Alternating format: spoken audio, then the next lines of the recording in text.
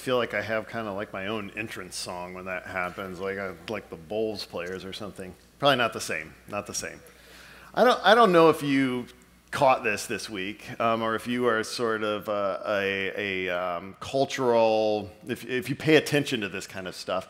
I had never heard of this person before this week, but she made news by being a social media celebrity who decided to completely get off social media. Her name is Asinah O'Neal. She's a teenager who lives in Australia. She's apparently a model, and she decided this week that she was going to completely delete her Instagram, YouTube, and Facebook pages from the internet.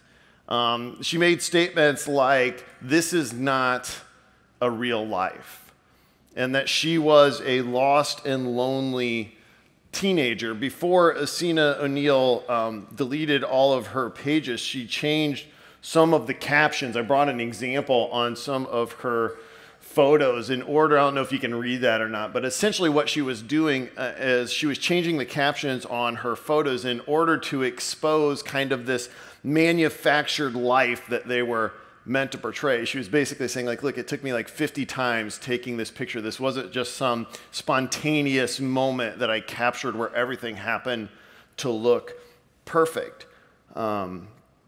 Her encouragement to her followers, to those that follow her on Instagram and Facebook and all these other social media outlets, is to get off of social media and, what she says, quote, do something real and have a real conversation with the people that are there with you. It's been interesting. It's actually been interesting watching the response to her decision. People sort of like reaching out almost in defense of Instagram and Facebook as if they needed a defense, almost kind of attacking her decision in some ways.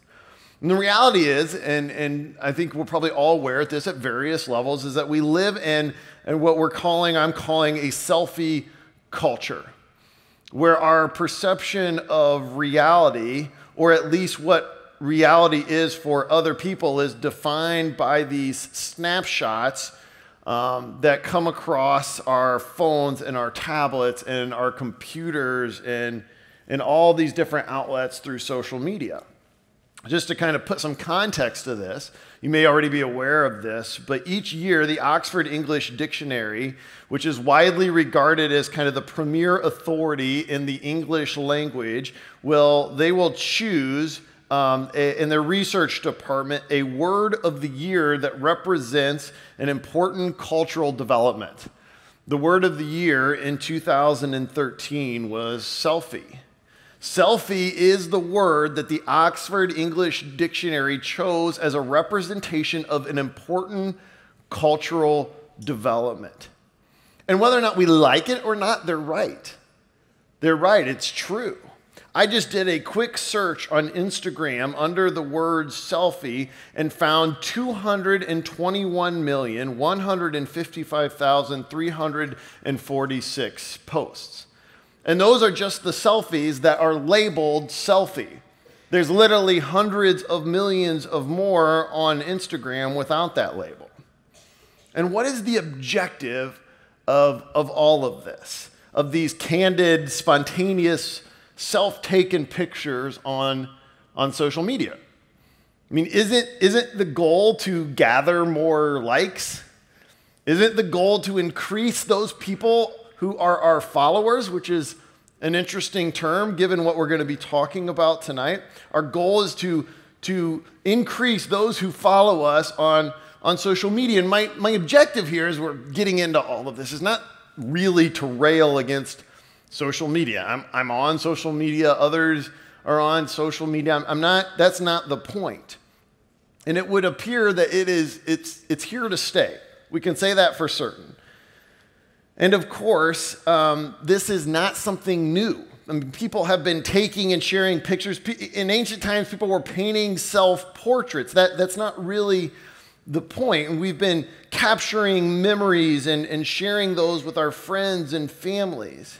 But there is, I think, at least from my perspective, some cause for concern about the implications of living in a selfie culture. that is just bent on increasing our followers and gathering more likes. For instance, one thing to be aware of is that one study found that on average, a young woman between the ages of 15 and 25 spends 1 hour per day taking, editing, and posting selfies. And all of this is illustrated by this conclusion that this Acina O'Neill comes to, that the image that she was projecting, the life that she was living, was ultimately a false reality. These carefully posed and selected moments, oftentimes staged in order to convey a particular image. And that image just happens to be false. That was her whole point. It wasn't real. The life that she was living wasn't real. I mean, we rarely, after all, post the pictures online where we look really bad, right? Not many of us race to make sure those are on Instagram or Facebook or any place else. And all of this to say that as our culture seems to be increasingly fascinated with ourselves, and we have this increasingly fascination with others who are equally obsessed with themselves, it leads us now to this text that we're going to be looking at in John chapter 3, where I think we discover something of an important corrective with regards to what it means to follow Jesus in the midst of a selfie culture. Let's turn there now. John chapter 3, we're going to start in verse 22 and read through verse 30. Would you read along with me? It says, "After this, Jesus and his disciples went into the Judean countryside, and he remained there with them and was baptizing them. John also was baptizing at Aenon near Salim because water was plentiful there and people were coming and being baptized, for John had not yet been put in prison. Now a discussion arose between some of John's disciples and a Jew over purification. And they came to John and said to him, 'Rabbi, he who was with you across the Jordan, to whom you bore witness, look, he is baptizing and all are going to him.' John answered, 'A person cannot receive even one thing unless it is given to him from heaven. You yourselves bear me witness that I said I am not the Christ, but I have been sent before him. The one who has the bride is the bridegroom. The friend of the bridegroom who stands and hears him rejoices greatly at the bridegroom's voice. Therefore, this joy of mine is now complete. He must increase, but I must decrease.'" I love this. I love this story here. And despite the obvious vast cultural and social differences between when this was written and when this took place to where we're at now, I believe that it remains extremely relevant in our faith journey. As we work our way through the story, this is just kind of a bit of a side note here. As we work our way through the story of Jesus, this is the only story in our entire series where Jesus does not speak, nor is he present with the ones who are speaking. And yet he remains obviously the central character of this story. I want to take a moment here before we sort of get into John's response to look at the context that this is unfolding in, to unpack this a little bit. And we're in fact actually going backwards a little bit in this story as we read this. Because what's taking place in this text, as you saw noted there, is this is happening before the arrest of John the Baptist. John is pointing that out. In Mark's gospel, if you've read that, it appears that Jesus' public ministry all sort of took place following the arrest of John the Baptist. But John wants us to know here, and he's specific to point it out, this took place before John the Baptist was arrested. And interestingly enough, he clarifies in chapter 4, verse 2, that it was only the disciples of Jesus who were doing the baptizing, not Jesus himself. And this baptism that he's referring to, this isn't exactly what you and I think of as Christian baptism. Much like we saw in our Acts series last year when the disciples would take the gospel into various regions and people would respond and they would baptize them. This, however, was more of a public confession of sin. followed by full immersion to symbolize repentance and cleansing. So what's happening here is we've got John the Baptist and his disciples who have been preaching and calling the people of Israel, to repent in preparation for the coming of the Messiah, and the people are responding. They're being baptized, they're hearing the message, and they're confessing their sin, and they're identifying in that through baptism. And now we have Jesus and his disciples who are just a bit further down the river, who are doing the very same thing. Two men with followers and a following who are operating their ministries in close proximity to each other. You get the picture. Now, I have grown up in the church my entire life, and I have been in ministry my entire adult life. And I know that we're all supposed to be on the same team and that we're all moving in the same direction. But I can tell you from experience, it doesn't always work out that way. Primarily because the church is built with human beings and full of them. And so sometimes there's competition and jealousy and even rivalry. I can give you an example. When I was a youth pastor in Wheaton, I'd been there for several years at this point in time. Just kind of in a neighboring community, a new youth pastor sort of came to one of the local church, and he was like the thing at the time. Like, he was young and he had like tattoos and piercings, and like, you know, everybody loved him. You know, everybody's like checking out his ministry. And I'll in complete transparency, like, I struggled with, and everybody was always talking about, he's always at the basketball games and he's always at this event. I'm like, yeah, he doesn't have a wife and kids. Like, he doesn't even know what it's like yet. Like, give him like a little while, you know, like, and I was there in that moment where I'm, you know, like, I should have been celebrating, like, God, yeah, the gospel's going forward. But times I was looking at it and I was like, this guy's never going to last, you know, like, this whole tattoo thing's going to wear out or whatever. And I totally remember thinking those thoughts. And I think this is just a microcosm of what John the Baptist's disciples are feeling in this moment, what they're experiencing there. And so they're, according to the text now, the disciples, there's something of like a dispute that arises between some of John's disciples and what's just an unnamed Jew in the text who we know nothing about, over the topic of purification.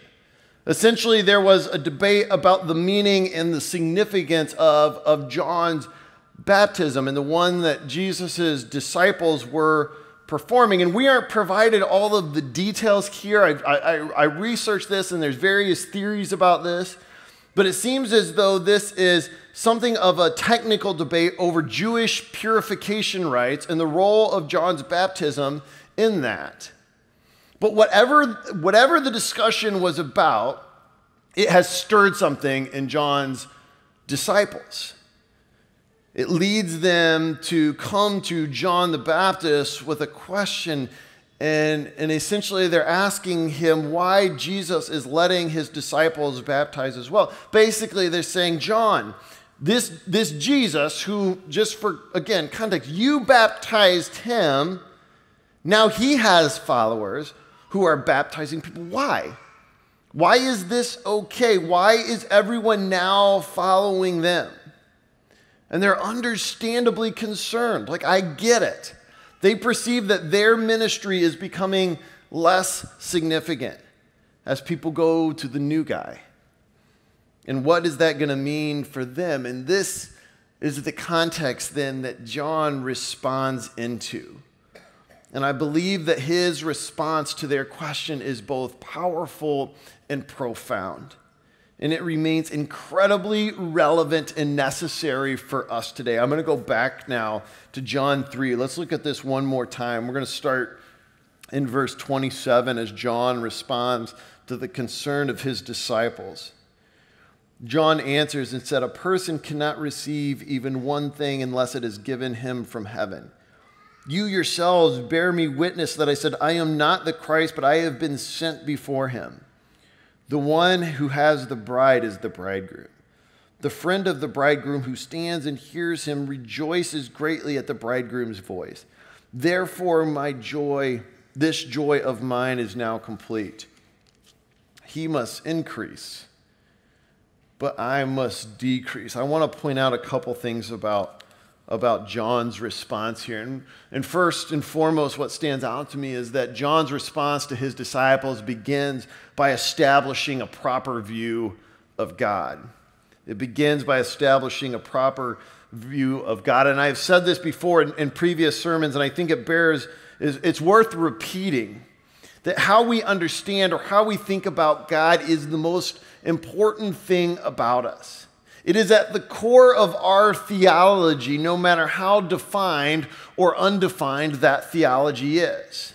And it's at the core of our practice, our actions, how we live out our faith. Everything about how we live our lives, whether we're conscious of it or not, is rooted in our understanding of God. I would agree that this is absolutely universally true for all mankind in every culture or in every time, in every place. Tozer is a pastor, is famous for his line, one of these lines that we quote all the time, and I've quoted it before. But again, I think it speaks perfectly to this. It says, what comes into our minds when we think about God is the most important thing about us. I remember, kind of put a different way, if you've ever seen the movie Rudy, the Notre Dame football player who's dedicated his life to making the team, but is undersized and underqualified, and he's having this conversation with an old priest, and the priest responds to him and says, son, in over 30 years of religious study, I've come up with two undeniable truths. There is a God, and I'm not him. I think that's a pretty appropriate response.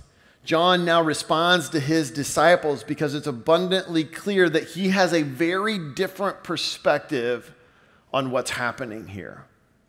His disciples see what is happening, the momentum that seems to be surrounding Jesus, the growing, increasingly movement that people are going to him, and the reduction, their concern of their own significance. And John responds to his disciples, and he says, this isn't something that you and I should be worried about.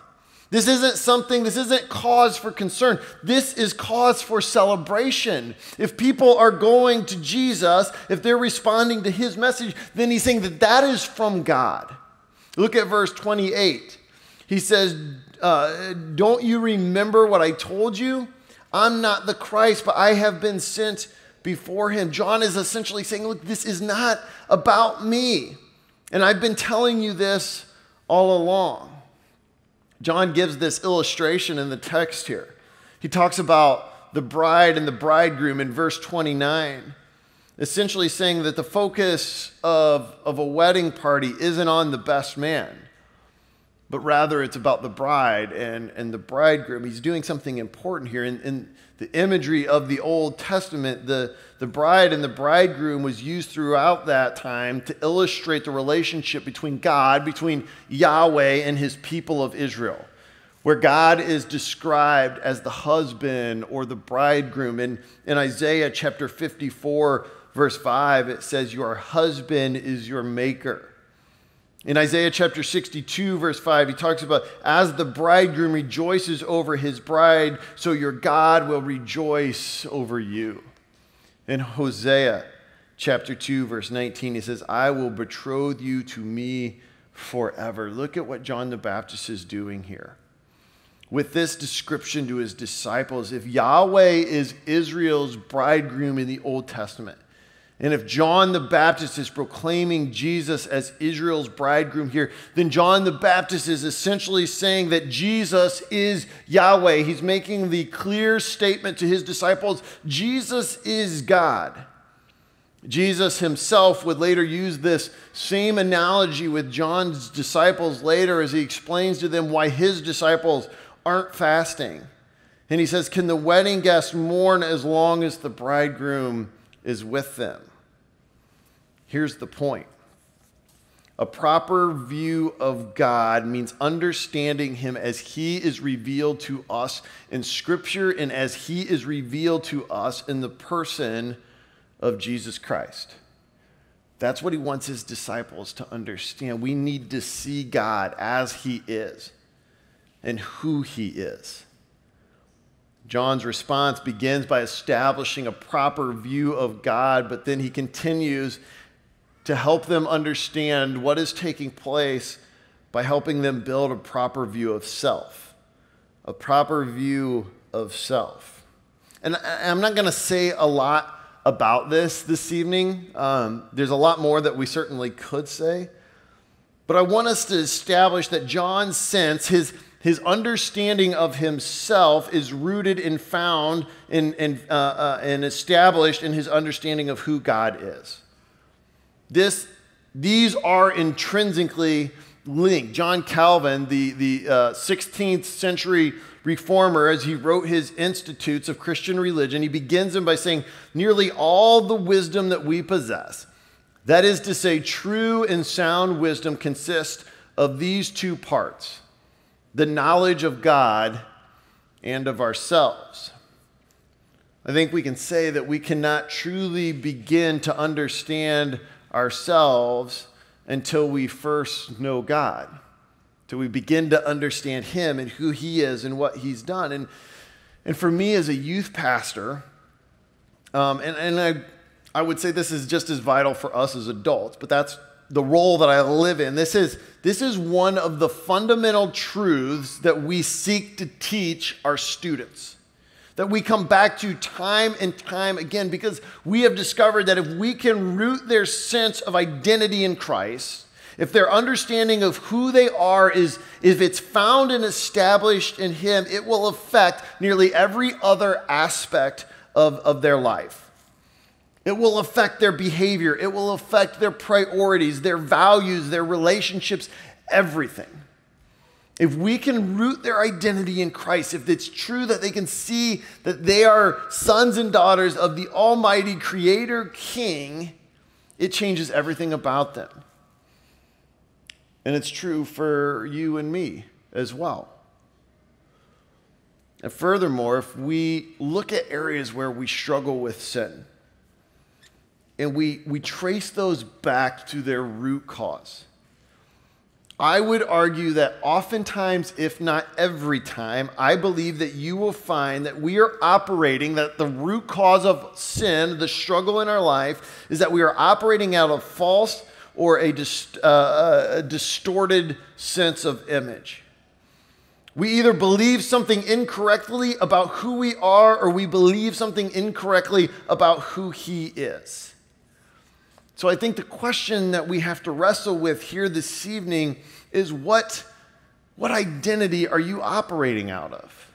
And this isn't about self-esteem. This is about finding our identity in Christ. Our selfie culture that we live in this day and age has started us looking inward.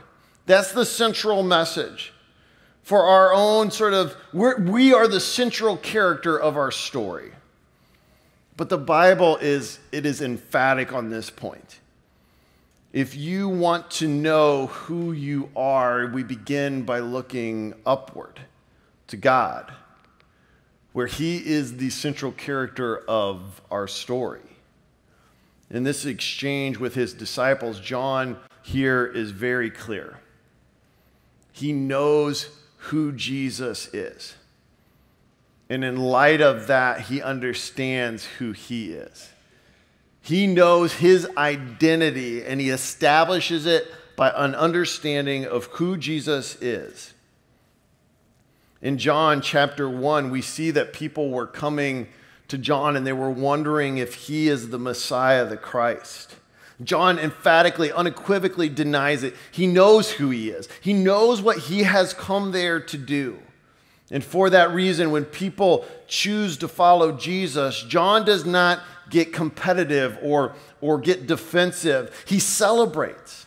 Because this was the point all along. For John, the whole reason for his ministry has been to prepare Israel for the arrival of the Messiah, for Jesus.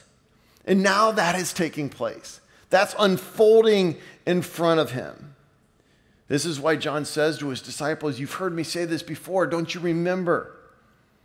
I am not the one. I am not the Christ. I've been sent before him to prepare him. His sense, his understanding of who he was and what he had come to do was rooted in who Jesus is and what he was there to do. A few years ago, Pastor Jeff wrote a 10 Minutes with God that was out of this text. In that he said, this is such an important lesson to keep in mind that all times, all of my gifts, abilities, opportunities come from God by grace alone. Everything. Do I have a sound mind? That came from God who wants me to use it for his purpose and glory. Do I have money? That came from God who wants me to use it for his purpose and glory. Do I have a ministry or a place to serve? That too came from God who wants me to use it for his purpose and glory.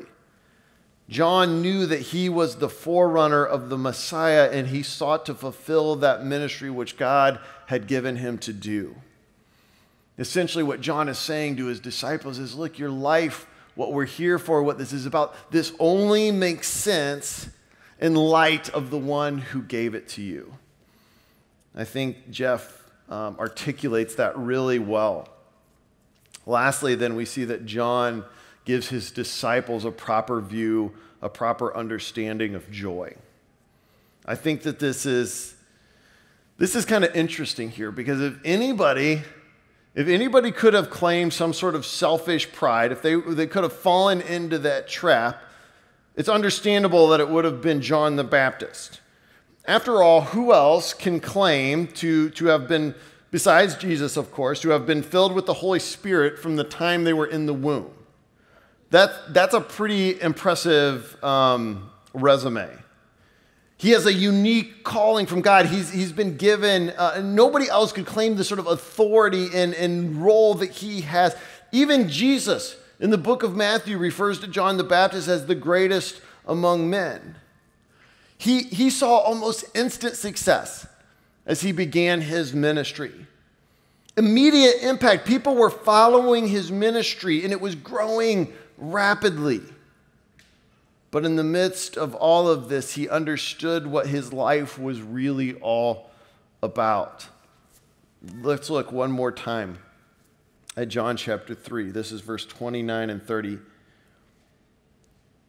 He says, the one who has the bride is the bridegroom, the friend of the bridegroom who stands and hears and rejoices at the bridegroom's voice. He says, therefore, this joy of mine is now complete. He must increase, but I must decrease. Look what John says to his disciples. My joy is now complete. Why? Why is his joy complete? How is it complete? Because Jesus is here.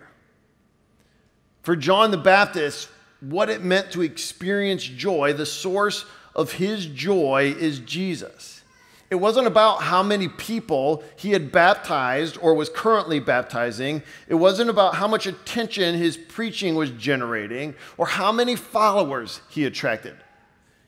It was about Jesus. His joy was found in Jesus. Just a moment ago, as we were talking about our sense, our understanding of self, I asked you to consider where you get your identity from.